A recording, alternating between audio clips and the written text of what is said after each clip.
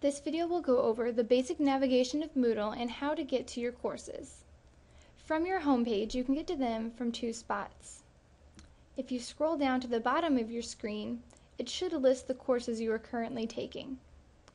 Another place to view your courses is from the navigation box on the left-hand side of your screen. If you click on My Courses, you should also see them listed there. Once inside of a course, you should be able to view the weekly or topic outline and any content your professor has added. If you'd like to only view one box at a time, you can do so by clicking on the square in the top right-hand corner of that topic or week. Once this is done, you will only view one topic or week at a time, and you can jump to other ones by using this drop-down menu.